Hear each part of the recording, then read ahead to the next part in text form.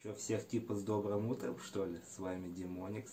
И сейчас будем готовить королевский завтрак. Поехали. Нам понадобится пакетик риса. У нас такой. Пармезан.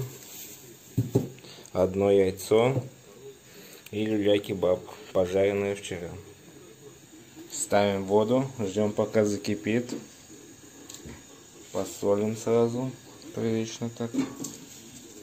Все. Вода закипела, опускаем наш рис.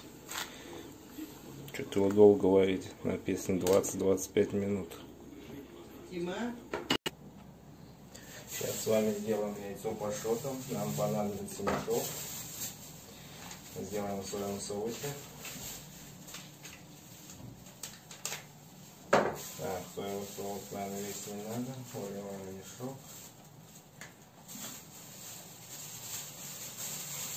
Делаем как воронку.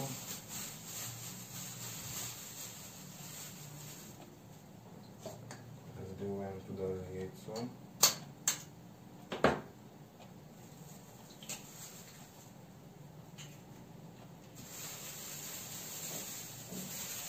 Делаем вот так.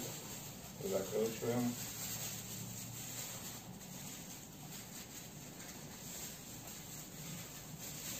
И завязываем.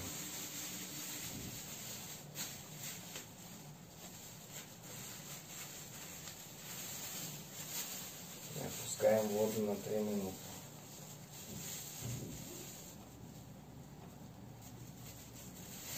Конечно, вообще полно.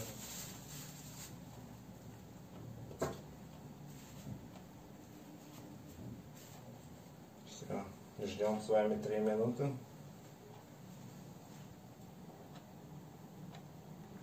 Прошло 3 минуты. Вытаскиваем. Развязалось. Надо его вывалить. Пока горячий, чуть подождем. Прошло минут 20-25. Снимаем рис. В принципе, готов. Выдавливаем воду и высыпаем в чашку. Ставим разогреваться люля в микроволновку. Чуть-чуть переварился даже. Но сейчас сверху пармезанчика. Вот так у нас все получилось. В принципе, красиво. Такое вот яйцо пашотом. Ну что, сейчас будем завтракать. Всем приятного аппетита. Ну что, попробуем, что у нас получилось.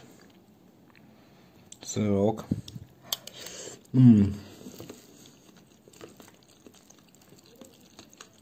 Пармезан вкусно.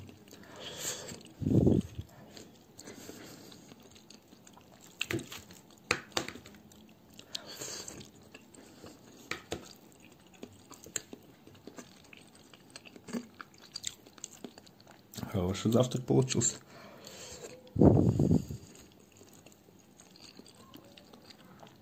Люляшка тоже вкусная.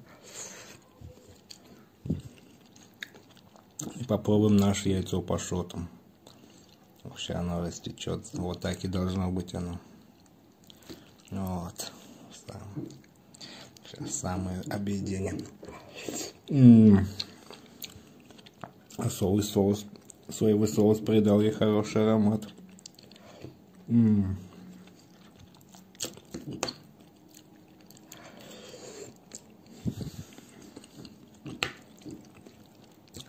Офигенный завтрак.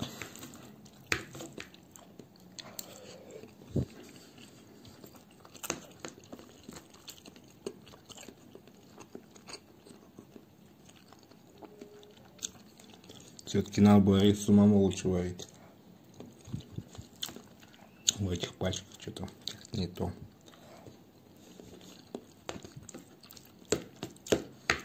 Но все вместе очень вкусно.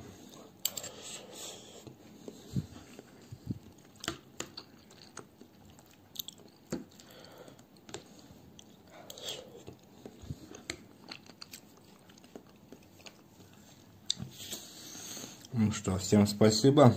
Мы будем доедать.